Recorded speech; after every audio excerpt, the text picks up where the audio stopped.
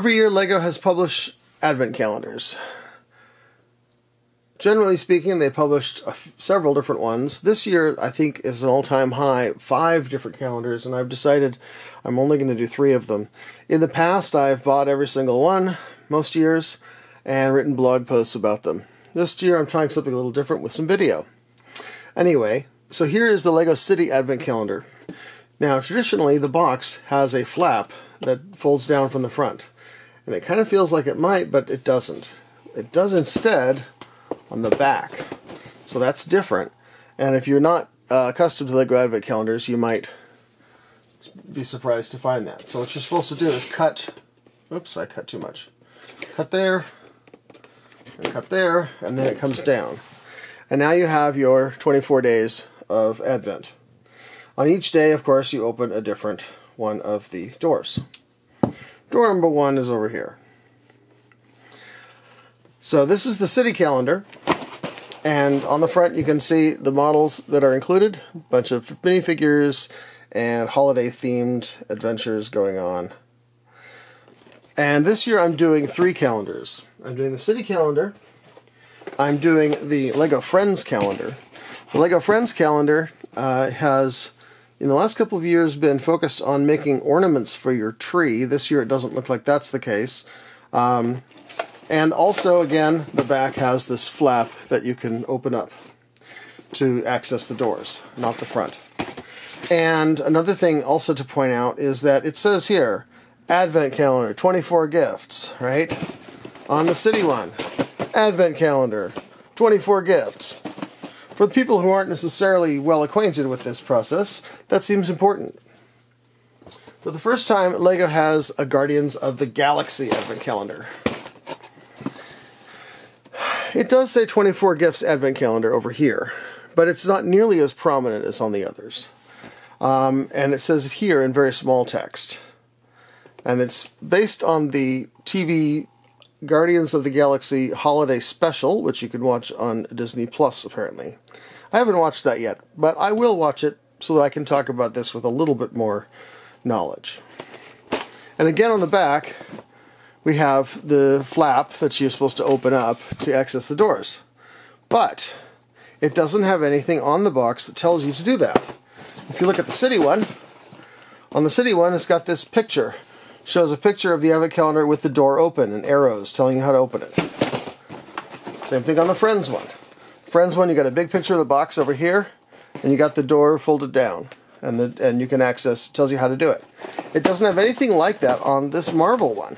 It has a picture of what the box looks like opened up, but it's not obvious to the new casual user what that means. There's no instructions, there's nothing that says fold down, there's no picture with arrows, there's just a big picture of a wall with numbers on it, and a flat plate, and some of the figures from the set. Doesn't even have any of the doors open.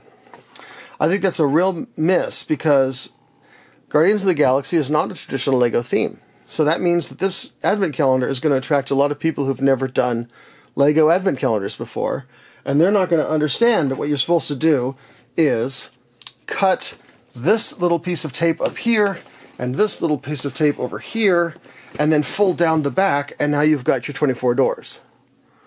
So that is a real miss. I think that they're going to have a lot of complaints or confusion. I know one person who got their Guardians of the Galaxy Advent Calendar and didn't know what to do and opened up the side and pulled out the tray with all 24 gifts on it, ruining the surprise. So it's a real miss. Anyway, but now that we've got this open, let's see what day number 1 has in store for us. Today is December 1st, and behind door number 1 we have the Star-Lord. And what I like to do is actually tear off the door. You can look at it in the camera here, and I can use that to build. So I'll put the box to one side, and we open up this little baggie, and in the little baggie we've got, you know, a minifigure. We know how to build those. Legs on torso, there's no neck piece, so just put the hat on. Put the hair on. He's got double-sided face, so you can see here. I'll put photos up on my blog for that. But he's got a double-sided face, so you can see he's got a flat expression and a somewhat more smiley expression. I need to get better lighting for this video setup. I'll do that over the course of the month. I'll get better.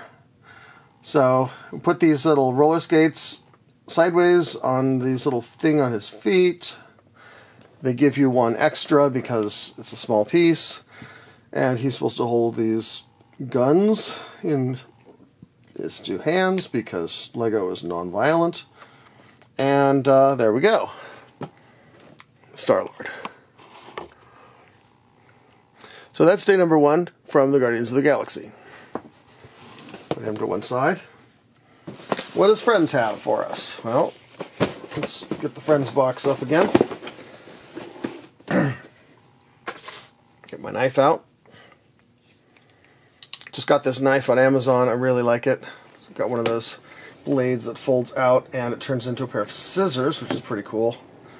So I don't want to show off too much, but check this out. And now it's a scissor. So if you need something to open your advent calendar with, I'll post a link to this because why not? On my blog you can follow the link and buy one and give me some money. Here's the scene for Friends, and day number 1 is in the same place on each of the calendars. It's always down here. So again, I'll take the door off. And we have a female mini doll. I don't know their names, sorry. And then we have a little bag with parts. Dump that out. Nothing much to say about this. It's a mini doll. She does have darker skin, which is nice to see some racial variety. Sort of an olive-skinned person, and there we have our first mini doll. And then looking over at the city calendar, again we turn it around backwards, we lower down the flap, door number 1 is in the same position. We tear this off. Door number 1 is, it looks like an airplane, so we'll build that. Maybe it's a helicopter, hard to say for sure. I like these little micro-scale models. It's one of my favorite things about the advent calendars when they give you these. It's a bunch of, often it has a lot of useful parts. This particular one, I would say it's not super useful.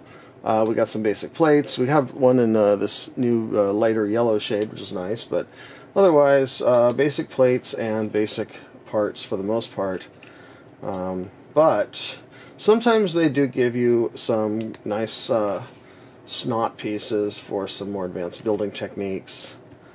I would say that's a pretty small wing for an airplane. I would call it more likely a helicopter, but hard to be sure. And this is, I guess, supposed to be the wheels? Very strange. Anyway, so we have this, and then there's a little tail fin as well. Alright, so we have this little airplane for our city scene. Last year I didn't feel much like building the advent calendars because the city theme was very police focused, and I'm not a big fan of the police, especially after 2020. But I do understand they have their value, and I'm very mixed feelings about it, but I really didn't want all that political thought creeping into my advent calendars. So I just didn't build any of them. But this year it seems to be a little more civilian focused, and we have 3 extra pieces from the city one. So that's day number 1 of our LEGO 2022 Advent Calendars, and we'll be posting more videos throughout the month. Hope you like it.